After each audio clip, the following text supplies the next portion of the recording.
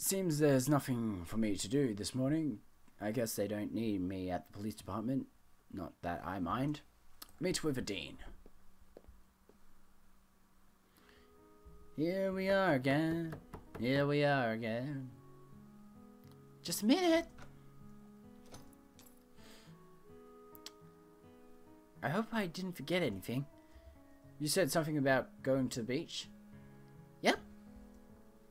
Oh, guess who got their entry confirmation for the stunt flying competition? You did. That's right. I've got it right here in black and white. We are happy to confirm your entry into the annual stunt flying competition. Please have your competitor's number ready and show up at the organizer's booth on the day at the summer festival by, well, who cares about the rest? I'm in. That's great. Yeah, but the festival is pretty soon. I have to make the most of the time until then to get my skills up to par. I thought you already had your years of experience. Yeah, but I have to practice the best routine I can possibly come up with, and not to mention making sure that I can execute it flawlessly when the time comes. Practicing in general is very different than practicing for an event like this one. I see. Are you ready to see some stunt flying? Sure. Let's go then. To the beach! So, is this where you usually practice? I practice just about anywhere, but today's a nice day for a visit to the beach, and the water and sand are also good surfaces to practice complicated maneuvers on in case you can't make the landing. Makes sense. Well, don't let me hold you up. Oh, I can't start practicing right now. I'm still giddy with excitement from getting the letter earlier. Besides, I wanted to hang out with you for a while we're here as well. Sounds good. Do you visit the beach often? Not exactly, except for practice, that is. It does make for a nice backdrop while I fly, though. I see. Do you ever go to the beach? No, it's not something that was possible for me the last couple of years, but it certainly used to be something other people would do. I see. Sunning yourself can be nice sometimes, but I'm afraid I'm not going to be a fan of swimming. There's much more you can do at the beach, though. Like what? You already mentioned sunning. Do you ever get a tan? What's that? I guess that's a no then. To be fair, you are completely covered with scales, so I imagine it wouldn't be affected. Tanning is a reaction of the skin when it's exposed to sunlight. If humans stay in the sun for a while, our skin can get darker. How strange. And if we expose for too long, we can get even what is called a sunburn. What's that? Well, the skin can take on a reddish tint and can also be painful and cause dizziness. So you have to be careful not to stay in the sun for too long. Pretty much, though it's not necessarily true for all of us. Depending on the skin tone, people can be more or less affected by the radiation. I see, that sounds complicated. Does that mean we shouldn't stay here for too long? Ah, don't worry about it. 'Tis but a flesh wound. 'Tis but a flesh wound. Don't worry, 'tis but a flesh wound. Okay. I see. Just let me know if you need to do anything. Sure, will do. You said you don't like swimming much at all. Why is that? Well, if you can imagine, I prefer the air to the sea, even though flyers even though we flyers have quite a relationship with the water. What kind of relationship are we talking about? We use it to hunt. I see, so you go fishing, but you can't swim all that well? Pretty much. We can do enough safely to hunt and paddle on the surface, but that's about it. If we actually want to go swimming, it's recommended we wear a life vest. I can just imagine a life vest on a dragon right now. Oh my goodness. That would look ridiculous. Is that bad? Our wings are made for flying, not swimming. The movements and muscularity are rather different. With some training, we can learn to swim better, but it still wouldn't be really effective. I see. And besides, who would choose to learn to swim if we already have the air to ourselves? Flying is just your thing, I guess. Pretty much. You made it sound as if beaches are a pretty important thing for humans. I wouldn't say important, rather it's a unique way for people to spend time. It was often done as a leisure activity or a way to spend the holiday vacations. Sounds pretty important to me. What else do you do at the beach? Let me think. I got an idea and started looking for something in the sand on the ground. A bit of digging and found a smooth stone and showed. Self-voicing enabled. No. By God, and I. No. Self-voicing disabled. I didn't even know that was a thing. Okay. I got an idea and started looking around for something in the sand on the ground with a bit of digging, and I found a flat, smooth stone and showed it to her. Do you have any idea what I'm doing with this? Not really. Let me show you something. I went to the edge of the water and followed closely by Adines. Now watch this. My arm is extended with the best technique I could muster before I threw the stone towards water. Spinning in the air, the stone bounced across the water surface a few times before it sunk into sea. What was that? Stone skipping. Never heard of it? No. How'd you do that? I can show you. I looked for another suitable stone and soon found one near the edge of the water. Let's start with the stone. Ideally, we want one that has a big surface area, but as flat as possible. Got it? This one is also really smooth, which helps too. Okay, so we need smooth, flat stones. Now, the technique is also pretty important. I'm not sure how well this will translate to your anatomy, but I'll just show you how I do it, and then we can figure what you can do. Okay. Hold the stone like this, extend your arm and curl it like this. Then you throw it in such a way that it stays relatively stable in the air but spins as fast as you can make it. I do it like this. And I threw the stone and it sunk into the sea again. I'm not sure if I can do that. We'll see. Maybe. We can figure something out. But, okay, let's look for the stone first. Okay. We both said looking for appropriate stone. Adines scratching around the sand. She crouched and picked something up before we... Here, how about this one? That should work. You've already got that part down. Guess so. Okay, now for the technique. She was holding the stone in her claws at the edge of her wing. I tried to guide her by pulling her wing back like I would an arm, but it became clear that it lacked a lot more maneuverability than an arm would. For the throw, you want to move your wing forward as fast as you can, and at the very end of the extension, let go of the stone. I'll try. I could see her move her wing awkwardly, and she pushed it forward, releasing the stone, which sunk without bouncing a single time. That didn't work. Yeah, there wasn't really enough spin on it. Let me try again. Alright. I ordered a few steps and retrieved stone, and here you go. I tried something different this time. Feel free. Instead of using her wings, she took the stone into her dexterous claws on one of her feet as she continued to stand on the other leg.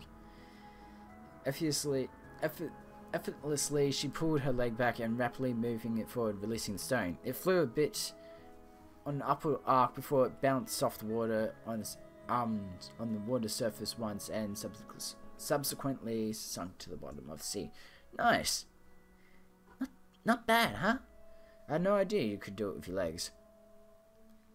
Actually, our legs is what we mainly use to grab things.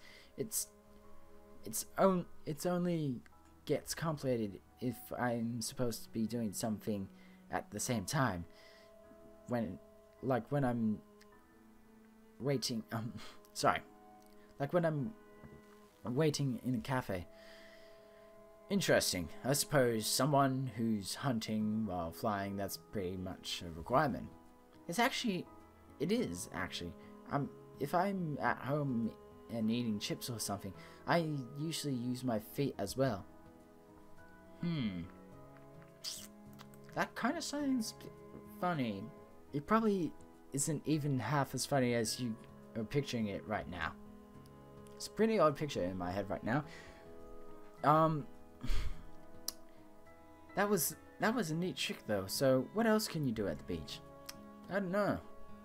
Build sandcastles? I haven't done that in 2 decades. I tried to imagine that Adine had been building a sandcastle would look like based on what I knew now. She probably wouldn't have been using her wings. Would you believe me if I told you we used to have contests for building sandcastles back home? Really? Yeah, people would build huge detailed sculptures that would be taller than both of us with just sand. Oh wow, that sounds hard though. It is. To me it seems a bit of a shame to build something big, elaborate sculptures out of something like sand that clearly won't last. I mean, if you're gonna spend so much time on something, why not create something that will stand? I agree. All the effort only swept away by the tide or worn down by the weather. Seems wasteful. It's kind of sad when you think about it. I guess we won't be building any sandcastles then. I'm in the mood for a snack. I should get something for you as well. Sure. Yes, please. Alright. You can watch me if you... You can watch me if you like. Maybe you can learn a thing or two from it. You want to teach me how to fish? Sure, since you taught me... What was that called again? Stone skipping? Right, since you taught me how to stone skip, I can show you how to fish. Okay. We actually have 2 different ways of doing it. There's hunting and angling. Personally, I prefer hunting though. I can see why. Let me demonstrate. She took a few steps back and started running towards the sea, rapidly flapping her wings. She jumped into the air and at the last second taking off and flying around the area. I could see her staring at the sea intently, circling a few times before descending towards water surface with her claws extending. And she got close enough, her claws suddenly sunk into the water, only to reappear with fish in her grasp. Afterwards, she returned to me, landing near. Did you see that? Oh, she's got the goggles on. Ah, goggles. Oh. What the fudge? Not bad, huh? I don't know whether you guys saw that glitch out or not. Yeah, but I think my distinct lack of wings would probably prevent me from doing the same thing. You don't have to do the exact same thing in the end. I'm just grabbing them right out of the sea. You can do that. I'm not sure about that, but it's a lot easier with your claws. Fish can be really slippery. I guess you have a point. Well, there's still the other method. Angling. Yep, angling. See my tail?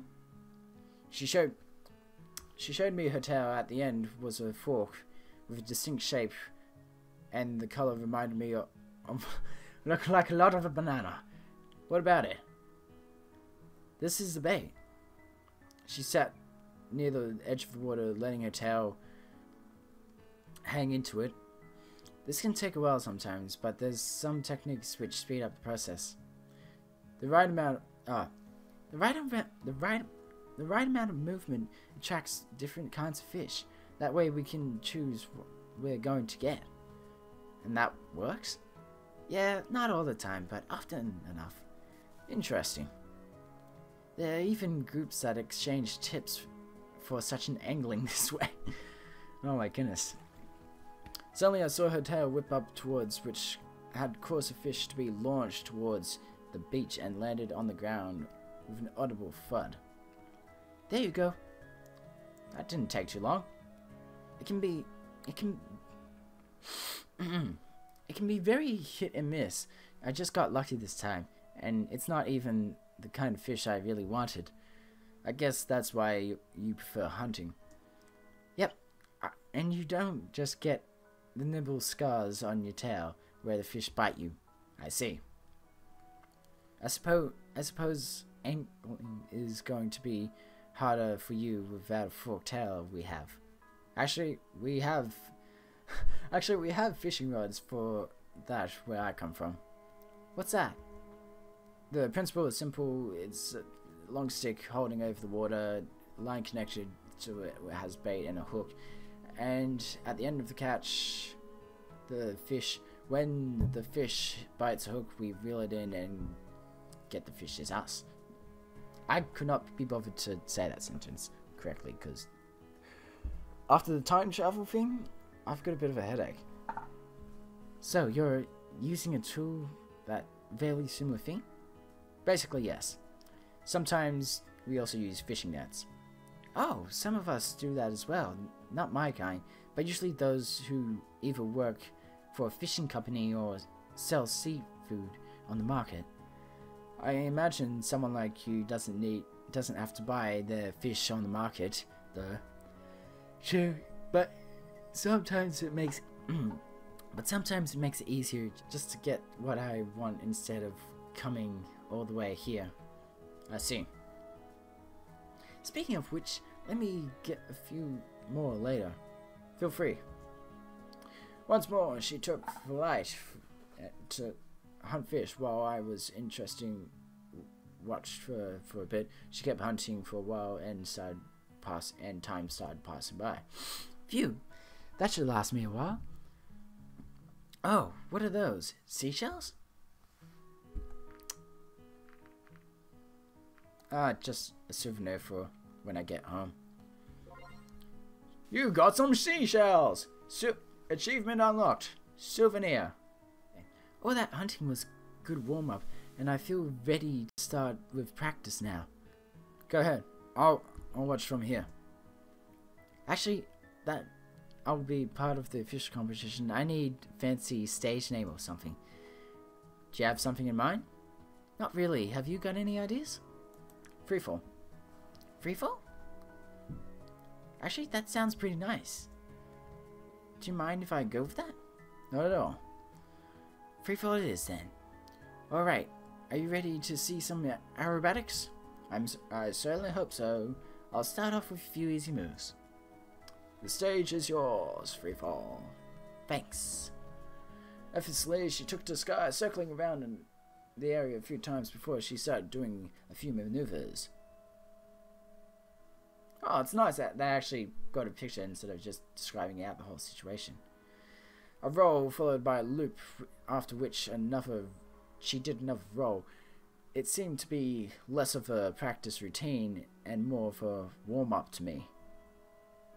Gradually her maneuvers got more complicated. I saw her circles got smaller and the smaller. A brief nosedive and a few more loops and rolls after another. Then she landed and returned to me. What do you think? That was great. You haven't seen the best part yet. What would that be? My very own Adines special, or rather freefall special. It's a routine I came up with and have been practicing it for a while. It's pretty difficult, so I'll probably spend the rest of my time until the competition perfecting it as much as possible. What does it look like? It starts off with a circle near the ground. As I ascend, the circles get smaller and smaller. Once I reach the highest point, I go into a nosedive in the middle of the circles. At the show, I'll use a smoke trail when doing the circles, so everyone can see can see me through the circles I made. That's pretty cool. That's not all. While nosediving, I'll do a few rolls just before hitting the ground, and I'll pull up again. Lastly, I'll end with a few loops and go with the next maneuver. It all ends up making a neat shape in the sky with the smoke trails. It sounds like you got it all figured out already. Yeah, now I can't get her voice right. Yeah, now I only have to perfect my execution of it. Don't let me hold you up. Alright, here we go. With determination in her eyes, she took off to the skies once more. When she reached a certain height, she lowered and descended until again she was close enough to the water's surface. She started to make circles, slowly ascending as the circles gradually got smaller and smaller. Once her circles became small as possible, she suddenly turned herself around and went into a nosedive. Her speed quickly increased while she moved down towards the water. Then she did a barrel roll, and another followed by a third. Dangerously close to the water, she suddenly pulled up, but as she did, one of her feet went below the surface, where apparently caught onto something, causing her to spin out of control. I saw her feeble attempt to regain control as she barely managed to steady herself enough to get back to the beach. She made a rough landing, rolling on the ground a few times after colliding with the sand. Adine, are you alright? Well, that wasn't supposed to happen. It looked pretty impressive until landing. Ouch, my wing hurts. Here, let me take a look. Can you move it? A bit, but it's really starting to hurt. If I go further than this, at least it doesn't seem to be broken. Yeah, I guess it's sprained. Happens all the time. Really?